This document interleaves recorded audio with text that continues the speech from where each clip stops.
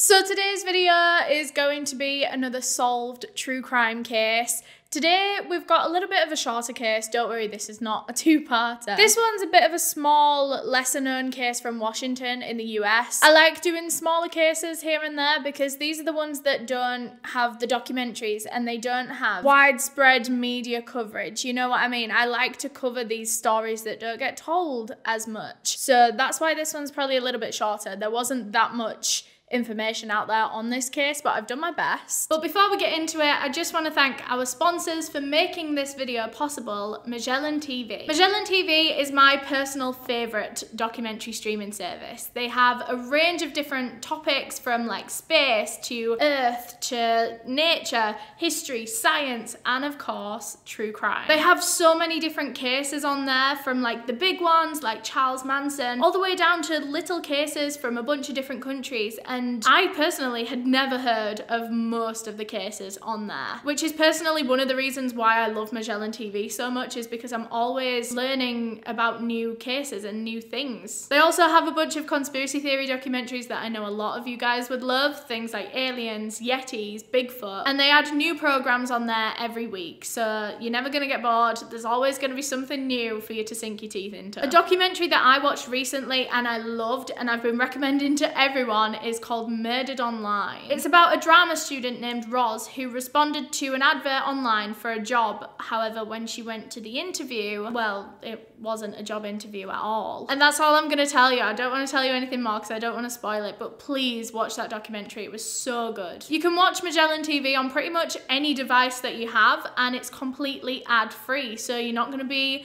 interrupted while you're on your true crime binges. So what are you waiting for? If you click the link down below in the description, MagellanTV are very kindly offering you guys 1 whole month free of the service, so take advantage. Thanks again to MagellanTV for sponsoring this video. Now, before I get into it, I just want to give my usual disclaimer that I mean absolutely no disrespect to anyone that I talk about in this video. This video is for educational purposes, and everything that I'm about to say is just information that I have found on the internet and I'm compiling into one video. Latisha Monique Frazier, affectionately known as Tish or Lil Pooh to her friends and family, was an 18-year-old girl born on October 3rd, 1991 in Washington, D.C. Growing up, Latisha was a little bit tomboyish, as her father described her. He was like her little boy rather than her little girl. She loved soccer, she loved just all kind of sports, basketball, things like that, and she was really good at them as well. She was just into a lot of typically masculine hobbies, and she spent a lot of time with her father, getting dirty out in the garden, things like that, and that's why he called her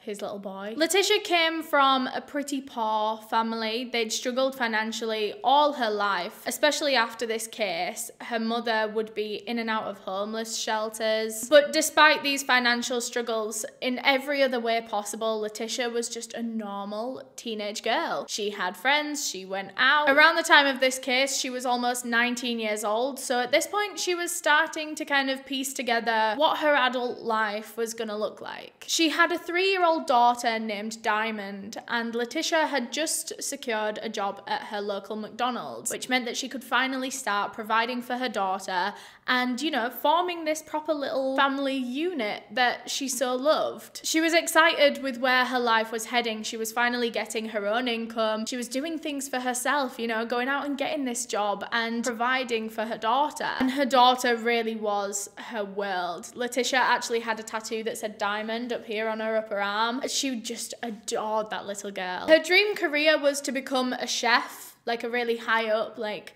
head chef. She was really passionate about food and cooking, and her father really supported her dream to become a chef. He was so proud of her, even though she was only taking those first few steps. Her father said that Latisha was a great mother. She was a hard worker. I believe that she was actually trying to do schooling at the same time, like get a higher education whilst working her McDonald's job, whilst caring for a 3-year-old girl. She was an incredible woman. You can literally see, just based on the facts of her life, that she's doing all of this at once. She's really trying to be independent and provide. She seemed like such an amazing woman. Latisha was leading a very happy, very normal life. That was until August 2nd, 2010, when she rather suddenly disappeared.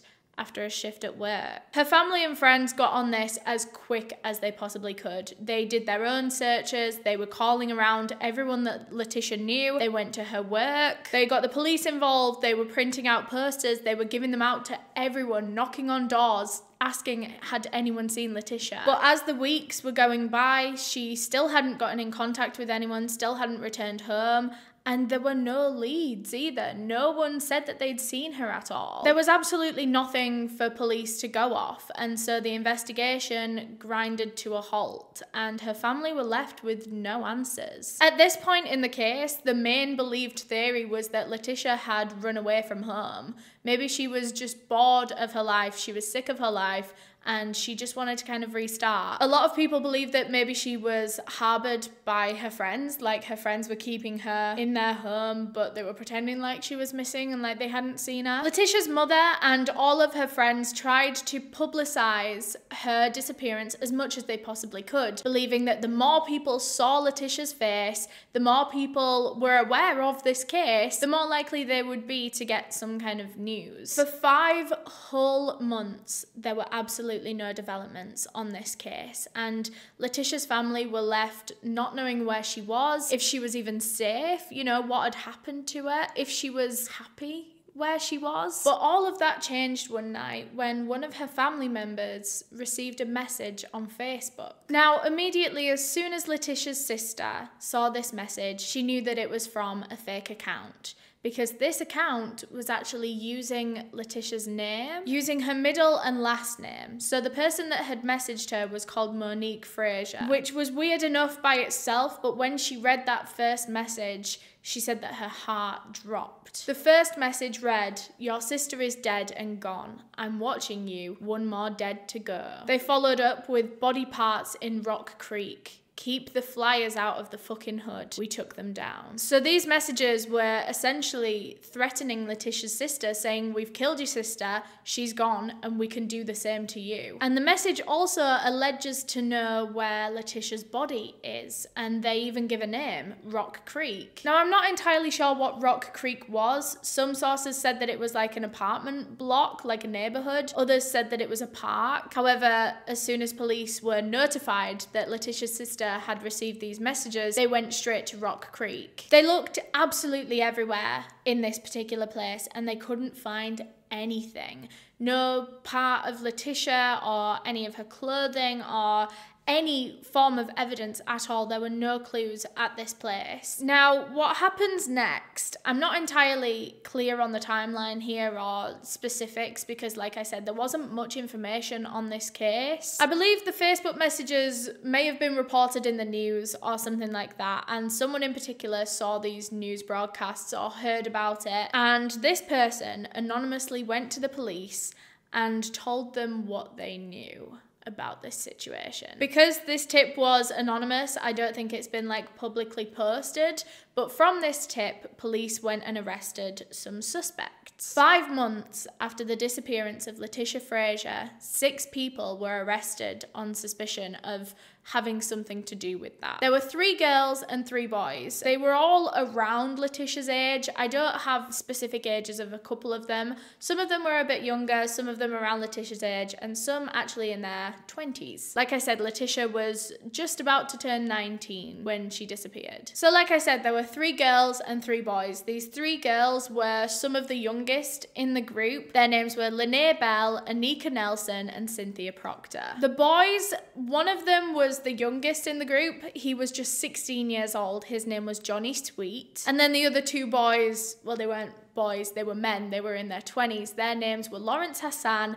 and Brian Gaither. So when police were given these names and they looked into this, they changed their whole theory. The initial theory was that Latisha had run away, someone was harbouring her, someone knew where she was or what had happened to her, but they just weren't saying it. But now police believe that Latisha was killed. Even though they had that Facebook message a while ago that said that Latisha was murdered, they never had any evidence to back that up. So they didn't know whether that was just someone trying to scare Latisha's sister or whether it was genuine. But now they believe that it could be genuine. So police's new theory was that after Latisha's shift at McDonald's, she went to go and meet this group of people, all of those names that I just said. They believe that while she was there, some kind of dispute took place, some kind of argument, some kind of fight, and this ended with them murdering Latisha Frazier. Of course, at this point, it was just a theory. They didn't know who was involved and to what degree they were involved. And so police needed to do some digging on this group. So they were asking around the neighborhood and they found that the whole group tended to hang out at Brian Gaither's place. And he was one of the older ones, one of the men in his 20s. So police went down there, they searched the whole apartment and they found nothing. They didn't find any physical evidence connecting Brian Gaither or the whole group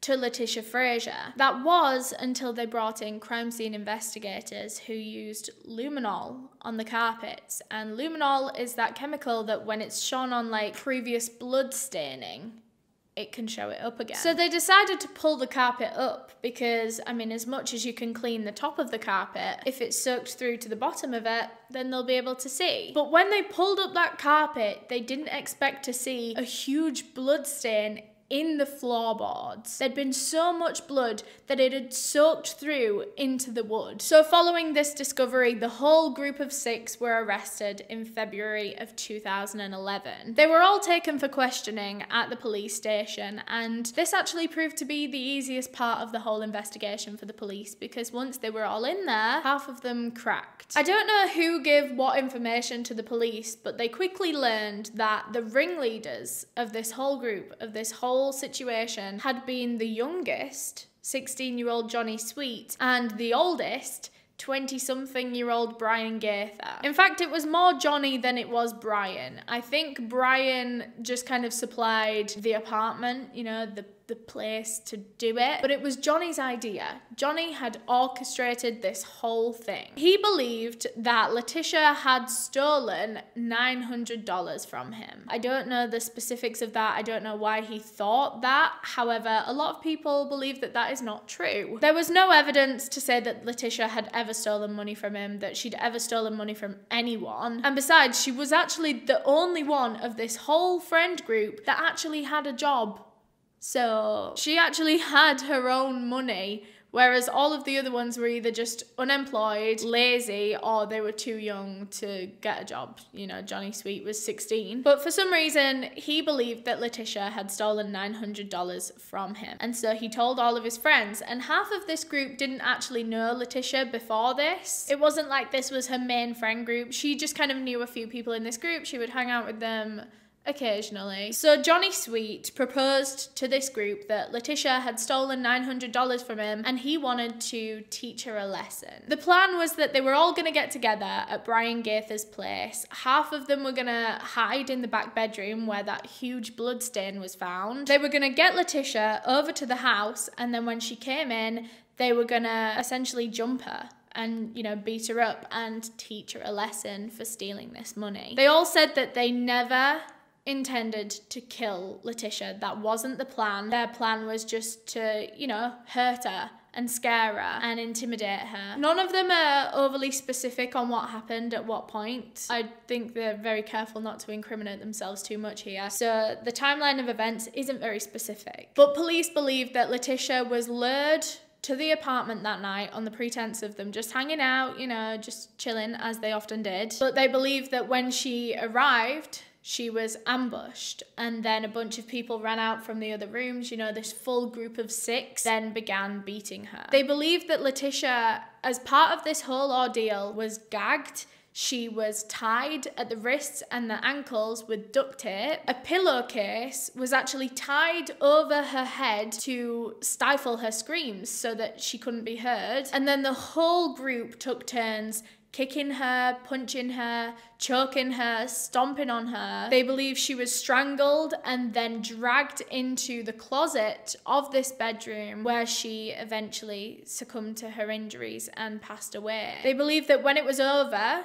Johnny Sweet, the 16-year-old, and Brian Gaither both dragged Latisha's body into the bathroom of the apartment and laid her in the bath. They then left her there, left her dead body laying in the bath as they went back into the living room of the apartment, and they all just carried on as if nothing had just happened. They just carried on drinking, smoking, just having a normal night together. And then when the next morning rolled around, that was when they decided to deal with this situation. It's not entirely known who did what again at this point. I'm sorry I keep saying that, but it's because, you know, the information on this case isn't so clear. But it's believed that members of the group then went into the bathroom and began dismembering Latisha Frazier's body. The pieces were put into garbage bags, and I think they were then put into Gaither's car, who then drove the body parts out to Rock Creek and put them all in a dumpster that was eventually taken away and put into landfill. And that is where they believe Latisha Frazier's body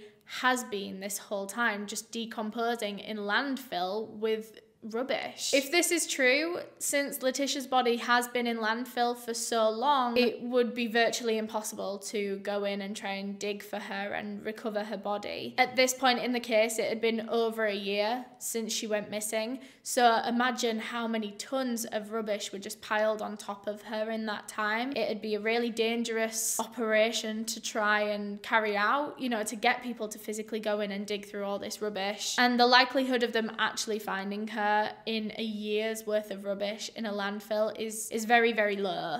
And so unfortunately, Latisha's family have never had her body to give her a proper burial. So this case then went to court, and all 6 of these people were tried for Latisha's murder. And it was proposed there that the actual motive for this killing was not the $900. It was that they felt that Latisha, the group felt that Latisha no longer fit in with them. She had a child. She went out and got a job. She was becoming successful. She was providing for her little family, and the group just felt like she wasn't one of them anymore. They believed that the group was jealous, and they just didn't, you know, they didn't see her as, you know, one of the cool kids anymore, because she did have a child and she did have a job. And they believe that all of these emotions, this jealousy as well, turning into anger, which eventually manifested itself in murder. We don't know whether Johnny Sweet genuinely believes that Latisha stole that $900 from him. Whether it's true or not, he could have genuinely believed that she did. So he could genuinely believe his own motive. Not that that's an excuse for murder, or that there is any excuse for murder, but at least he kind of, if that was true, he believed a particular thing that led to this, whereas those other 5 people, a lot of them didn't even know who Latisha was. They were just kind of jumping in and beating up this woman, eventually to the point of murder, just because it was fun, just because it was a group activity. At their trial, most of the members of this group pled guilty to their charges. All of the girls, Lawrence Hassan, Brian Gaither, so those 2 older men as well. Gaither was 25 years old, and it was his apartment that all of this took place in, and he kept it quiet. He facilitated this. At his trial, a video was actually played of a news broadcast where he was actually speaking with Latisha's mother, and in this broadcast he denied even really knowing Latisha. But I mean, neighbours were on to him. I think they'd seen her in the area and stuff, and so he offered Latisha's mother, who was standing there as he was kind of giving this interview, he offered for her to go inside his house and look around and see if she was there, and she accepted. So he took Latisha's mother into his apartment where he knew that her murder and dismemberment took place. He let her walk around there, and of course her mother didn't see anything because there was nothing left at this point. And so when they both emerged from the house, Gaither then put his arm around Latisha's mother and comforted her as she continued the search for her missing daughter. The whole time he knew that he'd watched and partook in her daughter's murder and dismembered her, and then gotten rid of the body parts, covered it all up for months, and he's just got his arm around her. I just find that so eerie. Brian Gaither pled guilty to first-degree murder and actually confessed to being the one that threw away her body, like actually physically took those garbage bags with her dismembered body parts in and threw them in Rock Creek. For all of that, Brian Gaither was sentenced to 32 years in prison. All the others pled guilty to lesser charges like kidnapping, second-degree murder. They all got varying sentences as well, so I'll run through a few of these. Lawrence Hassan got 18 years. The girls all got between like 8 and 20-something years each. But Johnny Sweet, on the other hand, who was now 18 years old at the time of his trial, he is still denying everything. Even though all of his friends have confessed and said who did what in this murder, said that Johnny Sweet had a part in it, he orchestrated the whole thing, it was all his idea, he is pleading not guilty and denying even knowing anything about Latisha Frazier. Eventually, this didn't really work, so they changed their story, and Johnny's attorney said that yes, it was his plan to bring Latisha round and to teach her a lesson, but he never wanted her to die. Johnny never wanted her to die. It was his friends, the other 5 that have all pled guilty, it was them that killed Latisha without his knowledge. Of course, this contradicted all 5 of their statements. So Lene Bell, who was around Johnny's age at the time of the murder, she even said in court that he essentially forced the group to do it to Latisha. She labelled it a peer pressure thing. It was kind of like he encouraged them all and made them feel guilty if they didn't join in beating her up. The court knew that no matter which way Johnny Sweet pled, guilty or not guilty, he was still going to be found guilty overall, and he was still going to have a huge sentence. And so the prosecution decided to offer him a plea deal. If he was to plead guilty to this murder, they would offer him between 30 and 40 years in prison, just so that they didn't have to go to trial, they didn't have to spend all this money going to trial when they knew what way it was going to go anyway. However, Johnny Sweet denied this. He still maintained his innocence, he still wanted to plead not guilty in trial, and he kind of knew that if he was found guilty, he would get a larger sentence, but it was worth it to him because he believed that he was not guilty. Eventually, 2 years after the rest of his friends' trials, Johnny Sweet was also found guilty of the murder of Latisha Frazier. He was actually found guilty of a few different charges. This included first-degree murder, kidnapping, tampering with physical evidence. For this, he was given a minimum of 30 years in prison, which if he'd just taken that plea deal, that would have been his maximum as well, pretty much. But now his maximum is 52 years. So that's the most he'll be serving, the least is 30. When he was asked if he had anything to say on the matter, Johnny Sweet said, "I ain't gonna sugarcoat it, I had a part in it. A life was taken due to a careless decision. Hopefully someday y'all can forgive me. If y'all don't, I understand it." A couple of years later, in 2017, Brian Gaither, so the man that confessed and pled guilty to his part in Latisha's murder, he said that he strangled her, he said that he was the one that helped dismember and throw away her body parts. This man that did all of this somehow managed to appeal his sentence and was allowed a retrial. They were going to redecide if he was guilty after he'd already confessed and pled guilty. Anyway, this was clearly very unsuccessful, and he was resentenced to 32 years, just like he was before. Although this time there was a slight difference in the sentencing, it was under a different statute, which means that he will be rewarded for good behaviour. It's likely that he will have time knocked off of this 32-year sentence if he is a good prisoner,